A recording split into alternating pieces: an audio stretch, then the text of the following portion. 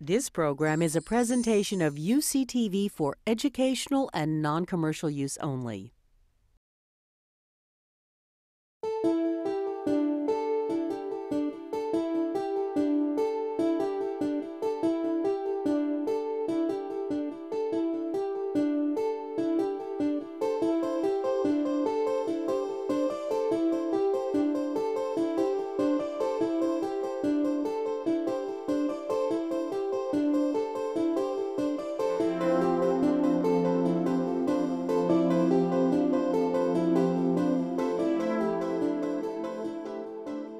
Thank you very, very much for asking me to give a Howison lecture.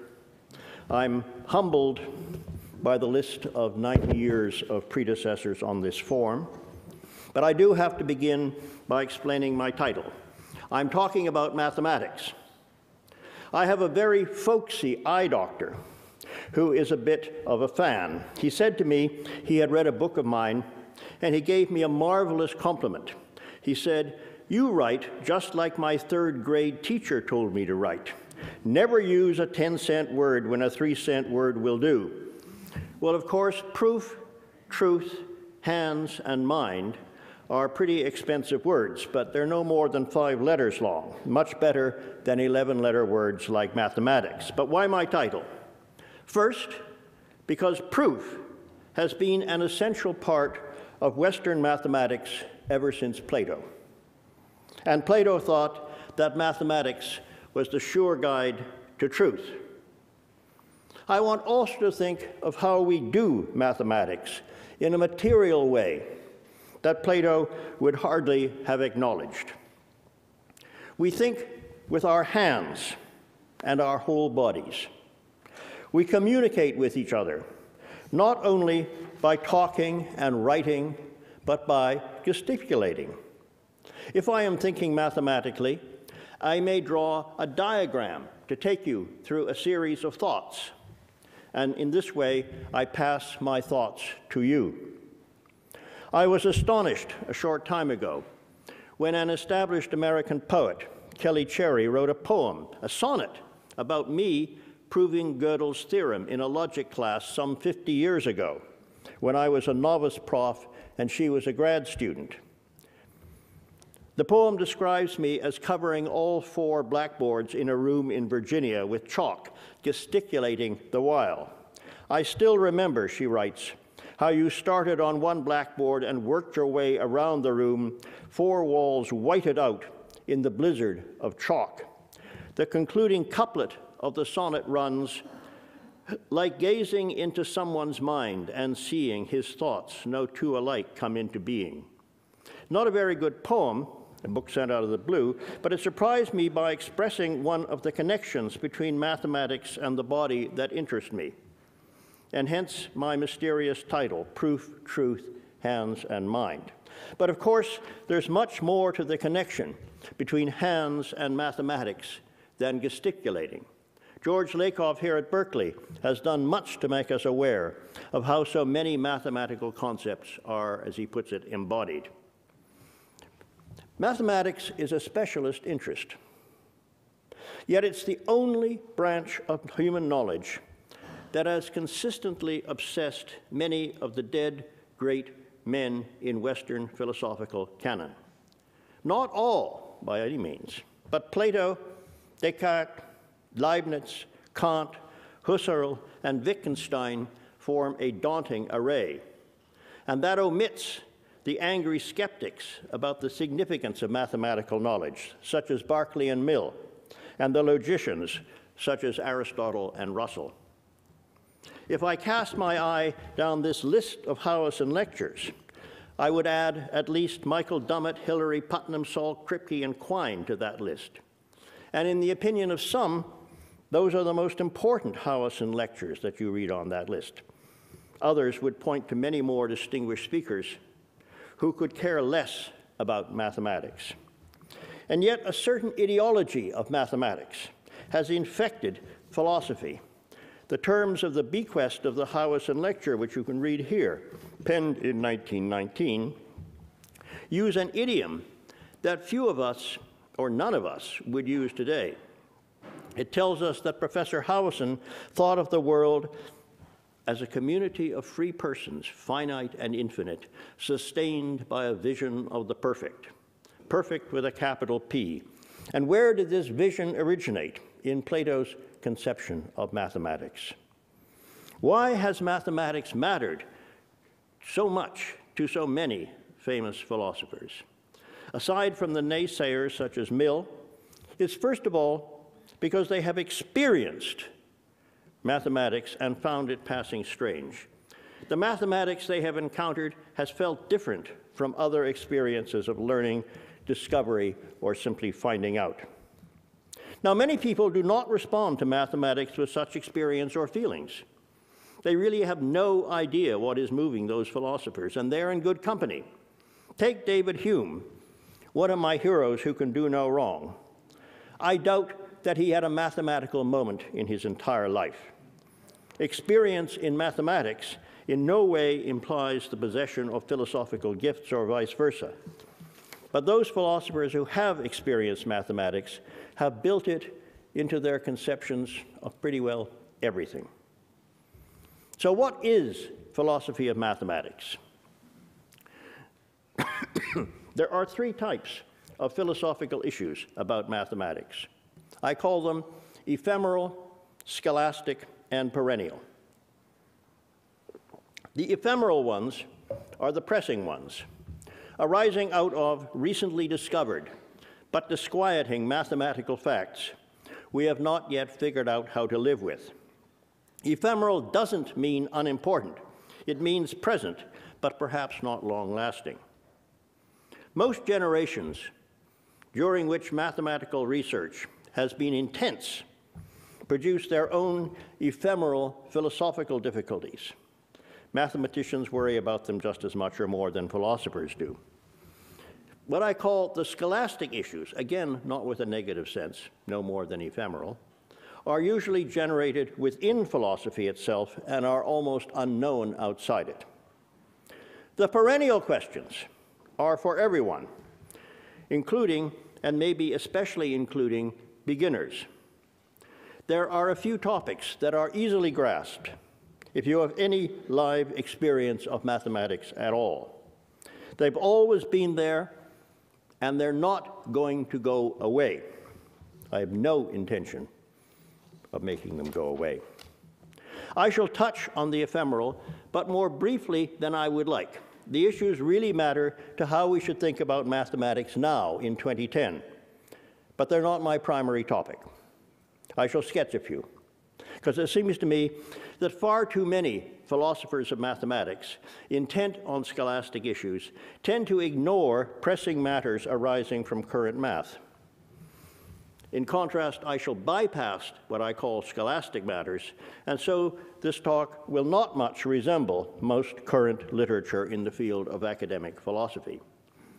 Instead, I shall strive for a second adolescence and address perennial questions, which, in my opinion, are the reason why there is philosophy of mathematics at all. Second adolescence. I've written far too many books, but published almost nothing about mathematics. Yet it was my first love. My PhD thesis came in two parts. One was called Proof, the first word of this lecture. The other, of 30-odd pages, had nothing to do with it, but proved some results in logic. Happily, the examiners liked the latter, and they passed me. But I have been gnawing at the topics of the other thesis, Proof, all my life, and I finally venture, 50 years later, to continue writing that thesis. And the talks I am giving this week, including this one, are different aspects of that project. I have been quietly obsessed by Wittgenstein's remarks on the foundations of mathematics ever since I bought the book on the 6th of April, 1959. And my dissertation was a first passionate, confused expression of the effect of that book on an as yet unformed mind. If Professor Chihara is present tonight, he can witness that I was impassioned with the remarks when we were both very young and knew each other very briefly. I do, however, take up new topics, which it would have been hard to think about 50 years ago. Proof. I want to say something about the first word in my title. Proof has been a hallmark of Western mathematics descended from Greece. There was plenty of what we can recognize as mathematical thought in ancient China, Egypt, Babylonia, possibly in Mesoamerica. We might venture this. As soon as the people had invented writing, they were ready to invent mathematics, and maybe the Inca did it without inventing writing. But writing enabled us to tap cognitive skills in ways very difficult without it. But the existence of proofs is due to a curious historical accident. A handful of people in the Eastern Mediterranean, Greeks, as we call them, discovered the very possibility of deductive proof. They happened to live in an argumentative society, a few of whose members wanted a better tool for settling arguments than rhetoric. I want to remind you of Kant's story of this. We're heirs to this critical anomaly in human thought. In the traditional story relayed by Aristotle, a legendary Thales discovered proof, and all the greats repeat what Aristotle passed on. It's not terribly good history in our present opinion, but it's an important parable. A short time after publishing the first edition of the Critique of Pure Reason in 1781, Kant caught the wave of the future, something not often noticed, and became something of a historicist about human reason. The new introduction to the second edition of the first critique, 1787, Pure Reason has a history. I love his rendering of the story of the light bulb going on over the head of Thales or some other. He writes, "In the earliest times to which the history of human reason extends, mathematics, among that wonderful people, the Greeks, had already entered upon the sure path of science. The transformations must have been due to a revolution brought about by the happy thought of a single man, the experiment which he devised, marking out the path upon which the science must enter, and by following which secure progress throughout all time and in endless expansion is infallibly secured." You didn't know Kant went in for purple prose, perhaps. And he speaks about how the history of this intellectual revolution has been preserved in a way which at least shows that the memory of the revolution, brought about by the first glimpse of this new path, must have seemed to mathematicians of such outstanding importance as to cause it to survive the tide of oblivion. A new light flashed upon the mind of the first man, be he Thales or some other, who demonstrated the properties of the isosceles triangle. Now, of course, we would not do all this. It requires a community. We would not do a single man and all that. But there's a remarkable parable here being told by Kant. In the opinion of one of the most interesting historians of mathematics revealed, of Greek mathematics revealed, Netz, something tumultuous took place involving a small number of individuals who corresponded and traveled in the Eastern Mediterranean. Using the metaphor recently favored in paleontology, Netz suggests, to quote, "The early history of Greek mathematics was catastrophic." Fantastic changes. A relatively large number of interesting results would have been discovered practically simultaneously. Now, maybe this is no more than a just-so story, but it is a great parable. Like so many parables, it cuts two ways. In a brilliant critical notice of Netz's book, Bruno Latour has recently written. Bruno Latour is a sociologist of knowledge, the one who has most influenced my own thought, who says that Plato kidnapped mathematical proof, making it a cornerstone of his epistemology and metaphysics. And he's quite rude about Plato. To the great surprise of those who believe in the Greek miracle, the striking feature of Greek mathematics, according to Netz, writes Latour, is that it is completely peripheral to the culture, even to the highly literate one. Medicine, law, rhetoric, political sciences, ethics, history, mathematics, no. With one exception, the Plato-Aristotelian tradition. But what did this tradition, itself very small at the time, take from mathematics? Only one crucial feature, that there might exist one way to convince, which is apodictic and not rhetoric or sophistic. Philosophy extracted from mathematicians not a full-fledged practice, but only a way to radically differentiate itself through the right manner of achieving persuasion, which he thinks is, which of course Latour thinks is all a con trick. And Latour speaks for myriads who say that they hate or fear mathematics. If you had to suffer through geometrical demonstrations at school, which is certainly the case for me, he writes, and so on. Now, I'm in the minority. In fact, I am lucky enough to have gone to a mediocre high school long ago, a rather unreformed place where I had to do slightly watered down Euclid. And in my case, it was at the age of 13 or 14.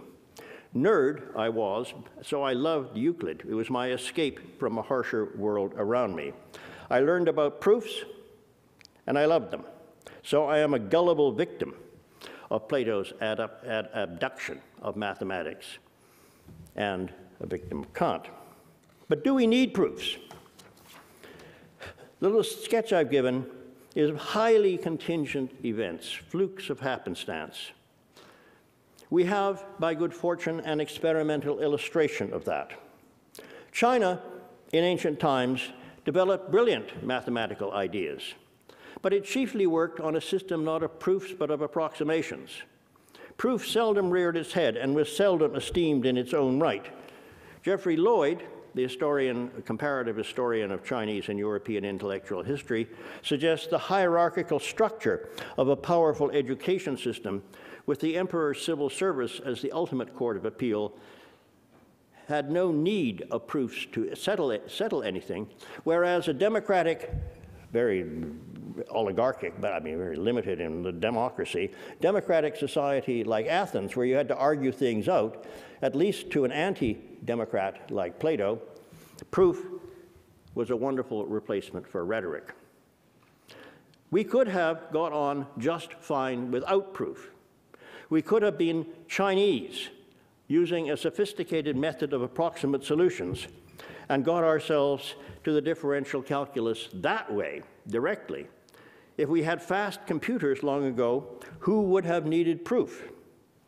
I don't support that line of thought about what we could have done, because I think proof is so intimately embedded in the history of the Western sciences as a model, often for the worse rather than for the better.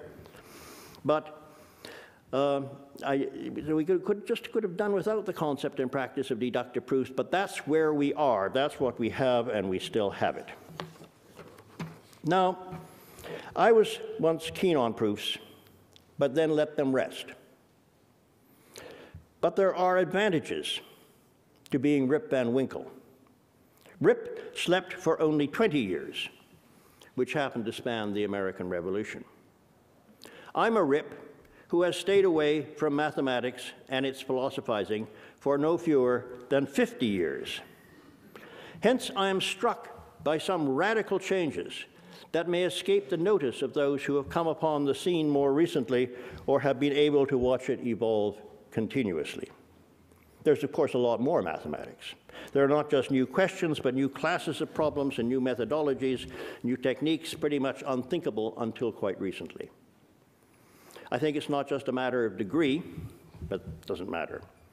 Rip Van Winkle has difficulty catching up on the new math, but he easily notices changes in the way in which mathematicians of various sorts talk about their field.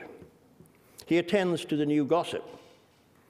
I shall single out 4 changes as done deeds: certainty, kinds of evidence, experimental mathematics, and application. These lead on to what I have called ephemeral issues, important topics that arise from mathematics as she is practiced right now. Certainty. Mathematics used to be admired as the only certainty. Any of you who have read Bertrand Russell's biographies or autobiographies will know what he vowed as a young man to make mathematics completely certain. Mathematicians have finally allowed themselves to be relaxed about what would once have been scandal. Published proofs are full of gaps, even though the result proved is usually more or less right. One mathematician, Richard Borchardt of the math department here, he won a Fields Medal in 1998, casually asked me at our first meeting, after we had discussed his own work, if anyone had looked at the error rate of the proofs in Principia Mathematica, especially Volume 3. The very concept of an error rate in published proofs was, to my knowledge, non-existent or unmentionable 50 years ago. Now it's a commonplace anywhere. Once it seemed a terrible insult to the Queen of the Sciences that proofs are full of holes. Experts now expect that and accept it, so long as one sees pretty clearly how to clean up the odds and ends. Sometimes it matters, and the proofs are deeply fallacious. In important cases, one worries. But in general, certainty has become a matter of degree. These thoughts have become common parlance. During the last 50 years, the old vision of absolute mathematical certainty, which Kant took for granted and which drove Russell to spend the best years of his life toiling with Whitehead on Principia, they're all history. Second, kinds of evidence. It's now publicly acknowledged that all sorts of evidence may be used in support of mathematical propositions. Proofs are important. Perhaps they still define the discipline. But the working mathematician uses all sorts of non-demonstrative reasoning. A nice example of sheer hands-on experimentation is in packing problems. What's the best way to fit a bunch of tetrahedra into a container, which actually has a lot of important applications? People do that with real little plastic objects. Pieces from Dungeons and Dragons are the cheapest tetrahedra in town. And they also do it by computer simulations. More generally, there is a widespread awareness that demonstrative proof is not as important as it seemed to be.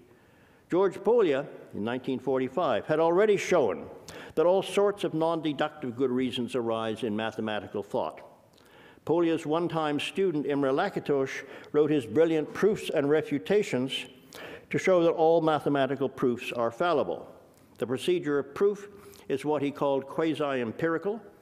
Only at the end of a Hegelian synthesis of proof and refutation might one produce something that amounted to analyticity. But it's not Lakatos that made or Polya that made mathematicians come out of the closet about fallibility. There's a much richer internal story that demands serious sociological study. One thing with which it's connected is the most radical single change to have occurred in mathematics these 50 years, namely fast computation. This has become an almost invaluable tool for mathematical exploration. In the early days, computers were merely prosthetics, sort of a better pencil. What matters today are how computers help us to explore. So experimental mathematics. There's been a lot of discussion by both mathematicians and philosophers about proofs checkable only by computer and about computer-generated proofs. The prime example to which philosophers usually turn is the four-color theorem, proved in 1977. Far more important, in my opinion, is the advent of large-scale experimental mathematics with its own journal, Experimental Mathematics, founded by David Epstein in 1992. David just happens to have been one of my undergraduate chums. To avoid misunderstanding, it was emphasized from the start that this was a journal of pure mathematics. The point was not to deny the claim that I shall make about pure and applied mathematics in a few moments, but to make plain that the journal was not interested, for example, in the booming industry of simulating experiments in the material world, an activity that depends, of course, on the constant use of mathematics, both in modeling the micro and macro universes around us. but also in designing programs in which the models are embedded. Thus far, most philosophers seem to have discounted experimental mathematics as nothing new. I think not enough attend to the way in which it is such an extraordinary tool for mathematical exploration. Perhaps an awoken Rip Van Winkle can arouse his colleagues from dogmatic dozing. How about this for a sentence destined to rouse hackles? Experimental mathematics provides the best argument for Platonism in mathematics. At any rate, as David Epstein wrote me recently, these are things that no one dreamt of when we were students. Sometimes what is found out is quickly replaced by a deductive proof. Some of those deductive proofs are old-fashioned proofs that make sense. Others are themselves only machine checkable. Here there is a real division of attitude.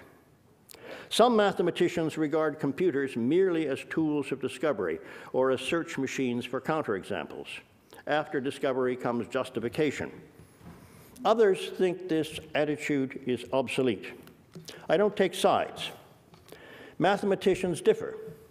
Timothy Gowers, a Cambridge mathematician who won a Fields Medal in 1998, same year as Richard Butcher's, is the author of a wonderful book, Mathematics, A Very Short Introduction, in which he writes, "My own view, which is a minority one, is that over the next 100 years or so, computers will be eventually supplanting us entirely." But he continues, most mathematicians are far more pessimistic, or should that be optimistic, about how good computers will ever be at mathematics. Incidentally, and perhaps it is relevant, I have encountered very few working mathematicians who take Wittgenstein seriously. Gowers writes at the end of his little book, "Anybody who has read both this book and the Philosophical Investigations will see how much the later Wittgenstein has influenced my philosophical outlook, and in particular, my view on the abstract method." But now, with computers, we enter a strange region. We tend to think of computers as never making mistakes, but computers are imperfect, and their error rate is far greater than their manufacturers acknowledge. This has become a little branch of mathematics in its own right.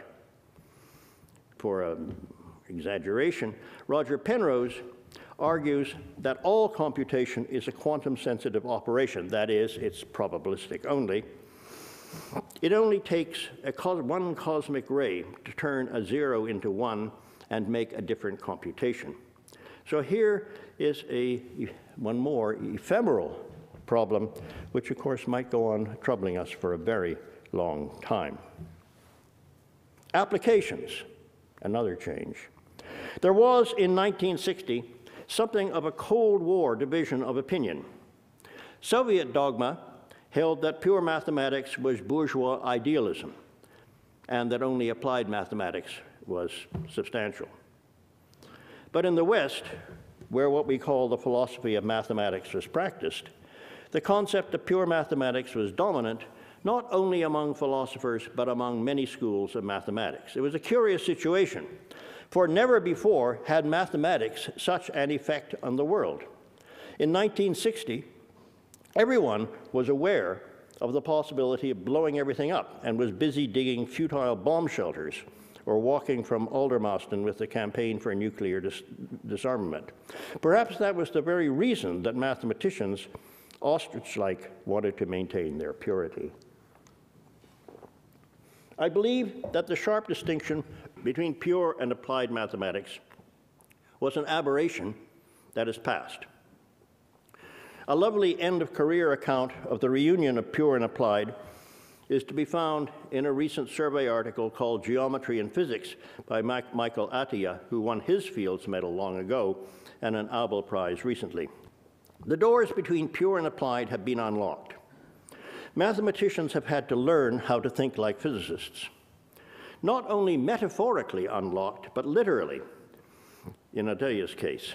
It seems that when he was at MIT, he discovered that a door separating mathematics and physics was permanently locked in the building, or the extended building in which he worked. Why?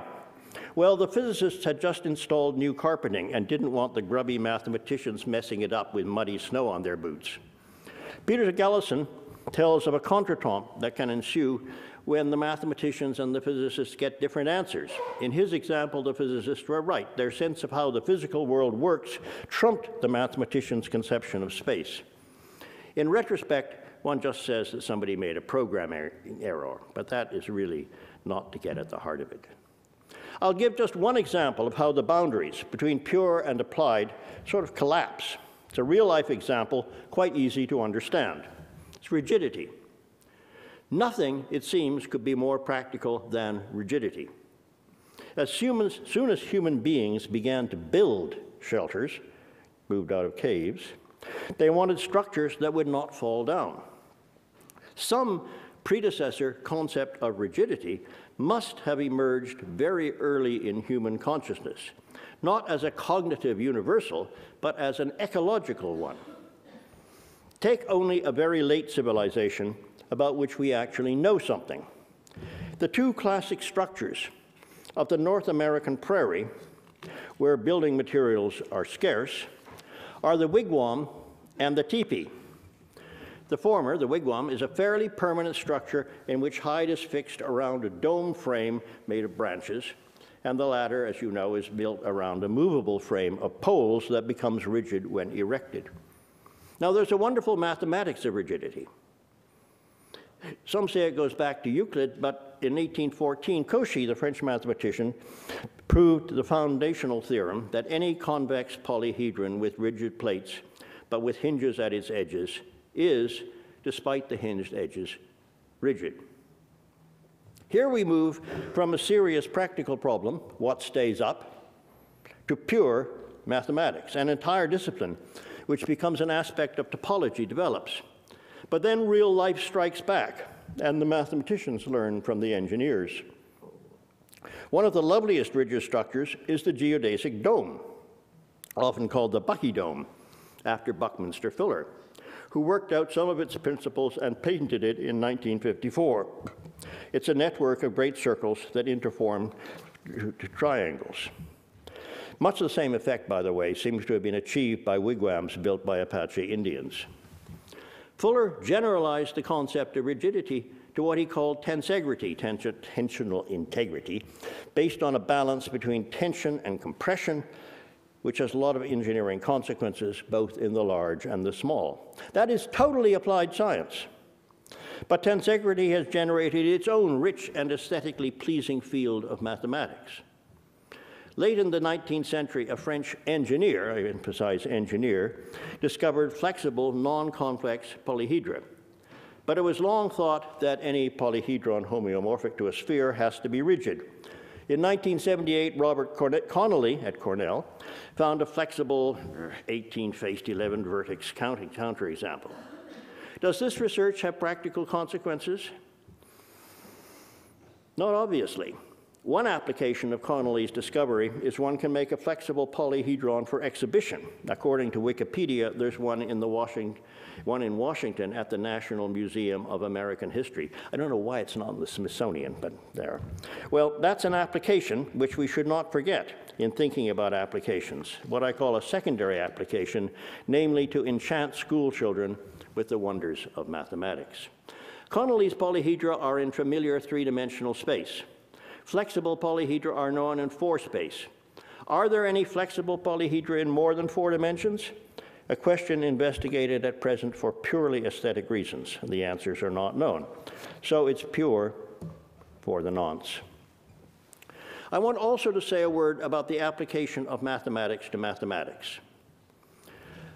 Descartes wrote the first canonical textbook of analytic geometry, the Géométrie. We often forget it was published as an appendix to the discours, that is, the discourse of properly conducting one's reason and seeking the truth in the sciences. I like to think of his geometry as a model of how to conduct one's reason and seek truth. The geometry made plain what had been glimpsed at before, for all the world to see that algebra, born of arithmetic, could be applied to geometry. It's the first indubitable example of the unreasonable effectiveness of mathematics developed for one purpose applied to mathematics developed for another purpose. And I'm dead serious in making a statement parallel to the physicist Eugene Wigner's statement, 1960 article, Unreasonable Effectiveness of Mathematics in the Natural Sciences. Wigner's title is often read as The Unreasonable Applicability of Mathematics to Physics. Descartes gave a stunning example of the unreasonable applicability of mathematics to mathematics. Now, why is it unreasonable? Because it's almost too good to be true. Geometry is spatial. Algebra is a child of arithmetic. Arithmetic is for counting, a process that, as Kant emphasized, takes place in time once you get past the point of just seeing how many, that is, past 6 or so. Kant used his thought of the distinctness of space and time, manifested by the difference between geometry and arithmetic, as the road to an entire critical philosophy that has haunted us ever since. It would be a plausible conjecture for those who take a modular view of the brain that the modules that enable us to navigate our spatial environment and invite geometry are distinct from those that gave us the number sense, to use the title of a book by Stanislav Dehaene. Somehow the two coalesce. How come? Well, that's not an ephemeral question, but as a matter of fact, it's not one which philosophers have addressed. The history of mathematics is one of diversification and unification. We start with diversity. Some peoples, the ancient Greeks, fixed on geometry as primary, while others in India and working in Sanskrit fixed on numbers as primarily and bequeathed that obsession to Islam and Arabic. But it all keeps turning out to be the same stuff. And if you read science journalism, you'll know, for instance, that one of the reasons that Andrew Wiles's result on Fermat's last theorem is deemed to be so exceptional and create new proof ideas was that it brought together branches of mathematics which seemed to have nothing whatsoever to do with each other. But there's something special about arithmetic and algebra on the one hand and geometry in the other. Perhaps it's only a contingent fact about the historical development of mathematics as we know it. But there's a strange play of arithmetic and geometry throughout our experience. Descartes is a focal point in that dance.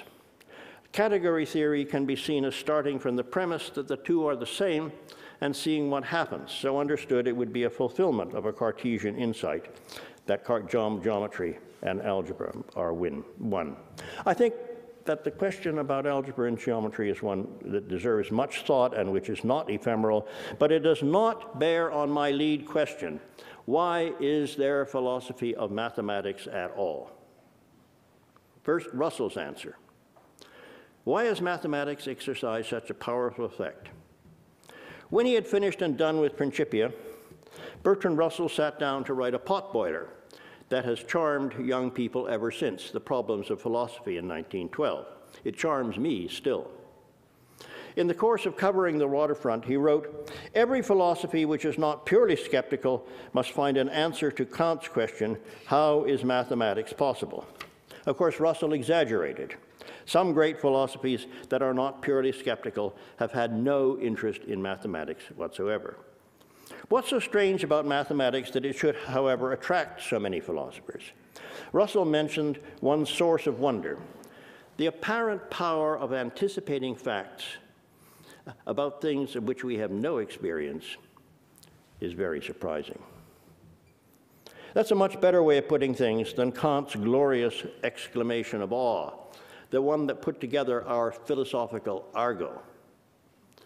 In the prolegomena to any future metaphysics that will be able to present itself as a science, that's 1783, between the first edition of the Critique and what I call the historicist edition of the Critique, we get the question for the first time in Kant, how is pure mathematics possible? And it's a sort of shout. Here is a great and proved field of knowledge, which is already of admirable compass for the future promises unbounded extension, which carries with it thoroughly apodictic certainty, that is, absolute necessity, hence rests on no grounds of experience, and is a pure product of reason. and moreover is thoroughly synthetic. How is it possible for human reason to bring into being such knowledge wholly a priori? There we have the philosopher's words, a priori, synthetic, and qualified by adjectives that turn a noun into a sort of shout, apodictic certainty, absolute necessity. Yet that doesn't explain why so many philosophers should be obsessed by mathematics. The words are more names for aspects of an obsession than explanations of that obsession. Proof and application, when combined, point to a reason why there has been a philosophy of mathematics ever since Plato. In fact, Plato is, I think, the first example of genuinely unreasonable effectiveness of mathematics. In the 13th and last book of the Elements, Euclid constructed a regular convex polyhedron and proved there are only 5 of them. Some scholars have argued this is the conclusion, which was the whole point of the Elements. We call these 5 polyhedra the Platonic solids. In the Timaeus, Plato proposed that the elements of which the universe are built are shaped as regular solids. There was plenty of pre-Socratic speculative physics, but Plato took mathematics devised for supposedly aesthetic reasons and applied it to speculative physics. It may be the first known case of a primary and theoretical application of mathematics.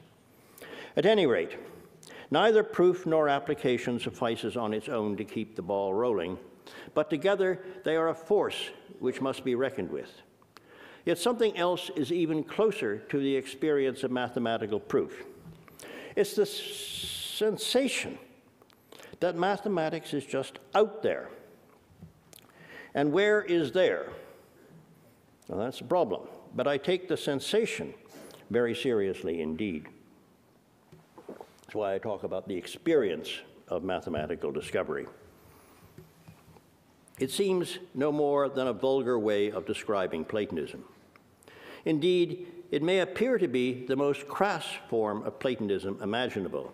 It's the very crassness that brings it close to the roots of the philosophy of mathematics. Philosophizing about mathematics is haunted by Platonism, both naive forms and sophisticated forms. It's supposed to be a kind of ontology, but one is tempted to recycle Jacques Derrida's brilliant pun and call it hauntology. Until December the 5th, you can see the hauntology exhibit at the Berkeley Art Gallery just up the street.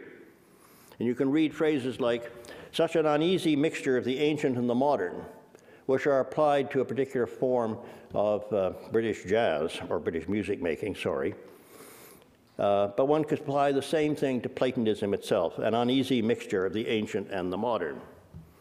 I'm afraid to say the art gallery is cashing in on Halloween, and on this coming Friday, the 29th, they are having a sort of hauntology party. But I think hauntology is really a very serious idea. I'm not a Derrida admirer, but I think that pun is really enormously thoughtful. No ghost more effectively haunts all Western philosophy than Plato's, and sometimes I wish for an exorcist. Platonism, in its various guises and disguises, will never be exorcised. I find it best to say that in its strongest forms it is a pleasant fable, while in its more modest forms it's banal. One logician, Bill Tate, exemplifies the view that when properly stated it is trivial. I do tend to agree with an idea I attribute to Nietzsche, that European languages demand an existential presupposition for the terms in the subject position. European grammars generate the feeling that if there are truths about numbers, then numbers exist. This Nietzschean idea is intended to undermine interest in the existence of numbers. Their existence is a trifling byproduct of our grammar. One can also say what the mathematician Timothy Gowers, whom I referred to before, got from Wittgenstein, that it's what we do that matters, and in the way in which, much the same way in which the piece in chess, the king's rook, is not an abstract object, it is rather what it can do which constitutes its reality. There are many scholastic positions here. Quine had what called the indispensability argument, which is supposed to settle the question, numbers and functions do exist because we quantify over them in the natural sciences. Quine's maxim, to be is to be the value of a variable. Numbers are values of variables in contemporary physics. That's our best available theory of how things are. Hence, numbers exist, which means that, in some sense, Platonism is true, QED. And there are widespread opposition to this. Some of you will know Hartree-Field, or doctrines of fictionalism. Structuralism, advocated by Charles Sahara, among others, holds that what exists are not mathematical objects, but mathematical structures, and they exist. Nominalists think that's pretty cold comfort, and there's some truth in their reaction. There really is nothing more to numbers than their relations. So numbers, anything you say about numbers are about structures. And Plato need not have been very perturbed by structuralism. The numbers are characterized by certain structures, and there are structures instantiated by numbers. It's still kind of Platonism. Now, I apologize for this gross superficiality, you experts. I want only to emphasize that these skirmishes and alarms are generated within philosophy itself. They're scholastic, not in any pejorative sense, but only in the sense that they are of interest to those who participate in the activity of academic analytic philosophy. Many mathematicians are content to call themselves Platonists. Is a single one of them moved by the fact that all the sciences quantify over numbers? I doubt it. They're moved by the fact that they discover amazing facts about numbers by means of proof or rumors of proof. At least some mathematical objects are experienced as out there, or structural relations between them are experienced as out there. What's this out there? It's convenient to use a debate in which a self-declared Platonist mathematician faced off against a nominalist neurobiologist. The protagonists were two French colleagues of mine, Alain Connes and Jean-Pierre Changeux, published a book in French in 1989 and slightly expanded in English in 1995. Alain Connes, who received the Fields Medal in 1982, cannot doubt there is a mathematical reality out there independent of human thought. Changeux is convinced that mathematical structures are byproducts of the innate endowments of the human brain. I suspect that these two attitudes are compatible, but fortunately, Connes and Changeux do not think so. Fortunate because some lines are drawn. I don't say they're drawn clearly, but clear enough that we can look at them. Connes was enormously impressed with the fact about mathematical research. Here we come, he writes, upon a characteristic peculiar to mathematics that is very difficult to explain. Often it is possible, although only after considerable effort, to compile a list of mathematical objects defined by very simple conditions. Intuitively, one believes that the list is complete and searches for a general proof of its exhaustiveness. New objects are frequently discovered in just this way, as a result of trying to show the list was exhaustive. Take the example of finite groups. The notion of a finite group is elementary, almost on the same level as that of an integer. A finite group is the group of symmetries of a finite object. Mathematicians have struggled to classify the finite simple groups. That is to say, the finite groups that, like the prime numbers to some extent, can't be decomposed into smaller groups. 15 years ago, this is 1995, the last finite simple group, the monster, was discovered by purely mathematical reasoning. It's a finite group with a considerable number of elements. Then he writes down the number of elements. It takes 54 digits to write down the number of elements. It's meaningless. It's now been shown, he continues, as a result of heroic efforts, that the list of 26 finite simple groups is indeed complete. Now, Connes writes as if the monster had been just sitting out there, quietly grinning, waiting for us to discover it. Now, there's a side tale here bearing on stuff about evidence and certainty and so forth. The person who demonstrated the existence of the monster, actually called it the friendly giant. Many mathematicians still had doubts about the extent to which this fact had been proven. The existence of the monster and the completeness of the classification was actually not established till long after Kohn had written those paragraph I quoted by Ashbacher and Smith in Caltech. That takes 2 volumes to prove the result. The reviewer, very knowledgeable Ronald Solomon, in the Bulletin of the American Mathematical Society, asserts that no single person will ever read the proof, but a team has checked it. That is, particularly the second volume is divided into 5 parts, and 5 different people checked each bit of it. Yet Kohn, like many others, had no doubts about that fact, namely the existence of the monster and the completeness of the system of finite groups some 15 years earlier.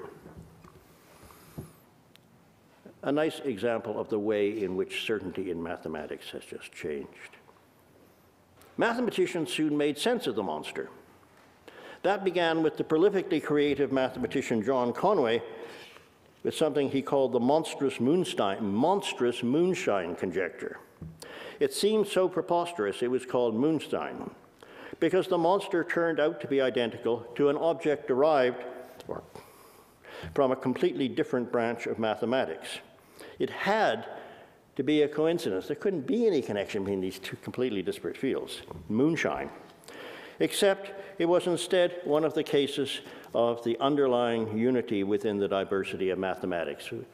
But here I want only to emphasize Kohn's heartfelt feeling of experience that this, at first sight, absurd object was just there waiting for us.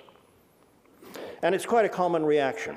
Richard Borcherds, one I mentioned before, got his Fields Medal for proving the moonshine conjecture. In conversation, he said, and he's allowed me to quote this, "When you think about the monster, you have to wonder who made it. It's almost like that intelligent design stuff. The monster had such a complex and yet organized structure that it is as if it had been engineered by someone." Now, he was honestly expressing his persistent astonishment about the sheer existence of the monster that he had proved to exist. He was not advancing, whose properties, whose equivalence to something else he had proved to exist. He was not advancing an opinion. He was expressing heartfelt incredulity of a fact that, in any ordinary sense, he understood at least as well as anyone else in the world. He was not so much surprised at the fact as by the existence of such a fact. He doesn't, of course, imagine the monster had a designer. He said only the object is so complex and so delicate in all its parts that it is as if it had been designed. And Kohn was giving vent to the same sentiment. But one may feel that he was also using a certain sort of mathematician's rhetoric to scare us into submission. It didn't work on his fellow debater Jean-Pierre Changeux, who said the monster was just a bore. So we're presented with this meaningless sequence of 54 digits. We can see that it actually factors into some very interesting primes up to 71, which are called the supersingular primes. But all the same, one is reminded of Wittgenstein's remark about glitter. We're supposed to be impressed when Kohn writes down the number, but somehow it's overdone. Instead, we're offered what Wittgenstein called mysteriousness. In the same context, he asks, is it already alchemy that mathematical propositions are regarded as statements about mathematical objects, and mathematics as the exploration of these objects? That is, Wittgenstein is saying, look, the whole thing is a confidence trick. It's that alchemy that Kohn takes for granted, and which he presents as awesomely mysterious. Mystery, glitter, and alchemy, Wittgenstein's words, are not all the same, but all 3 of these words can be used to refract different aspects of examples like the monster. Wittgenstein himself said, all I can do is to show an easy escape from this obscurity and this glitter of concepts. I don't believe there is an easy escape from this obscurity and glitter of concepts of the sort illustrated by Kohn. Maybe there is no escape. It just is astonishing that a few elementary axioms for groups should generate this extraordinary object, which turns out to be related to a lot of other things, and some people claim is even significant for quantum field theory. Kuhn is not an indiscriminate Platonist. He does not think that all mathematical objects are like the monster, grinning and waiting to be found. His idea has more content than Quine's semantic doctrine that if we quantify over any class, then entities of that kind exist. He's a highly discriminating ontologist. He agrees that most of the tools devised by mathematicians are inventions, not discoveries. His label for such tools is projective. But they are used to investigate what he calls, strange word, it's really French, archaic or primordial mathematical reality. This is his way of expressing a realism about mathematics that is both modest and specific. We construct mathematical tools at abundance, he writes, but what's remarkable is that using them, we can identify uniquely various objects that are not, in his opinion, constructed. They constitute archaic, primitive, original mathematical reality. And at least the integers, in his judgment, are a familiar part of that reality. I don't share Kuhn's convictions, but I find them more instructive than blanket scholastic Platonism, which says without discrimination that abstract objects exist, or anything over which we quantify exists. The Nietzschean use of grammar to undermine Platonism is a powerful tool against the blanket, but not against Kuhn. But there's the neurobiological retort. Jean-Pierre Changeux holds that mathematical truth is constrained by the neuronal structure of the brain. In answer to Kuhn's example, he retorts that here we have merely, I would say glittering, an exotic example of the finite list of regular polyhedra, which so impressed Plato. And he writes, that does not prove, despite Descartes, that we are concerned with properties that are immutable and eternal. Here he speaks as the neurobiologist who doesn't really experience mathematical proofs. We can easily imagine a lost dialogue in which Socrates used the Platonic solids to make the same point, almost word for word, that Kuhn was making. He was merely choosing an example that was, in 1989, still recent, and indeed unfinished business. My own opinion is much more obscure than those of either of the two controversialists. I think that what Kuhn says is right, but what he means is wrong. He means a fabulous domain of numbers, archaic and primordial, whose structures have nothing to do with the brain. I think that what Changeux says is wrong, but what he means is right. He means that the structures Kuhn so admires are byproducts of our genetic envelope. Both men engage in a debate that could be called archaic in a technical sense of the word, if Greeks before Thales had discovered proofs.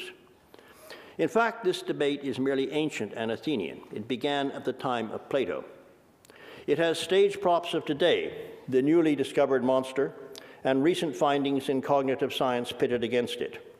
It's nevertheless the perennial debate. It is one of the two underlying reasons why we have philosophy of mathematics at all.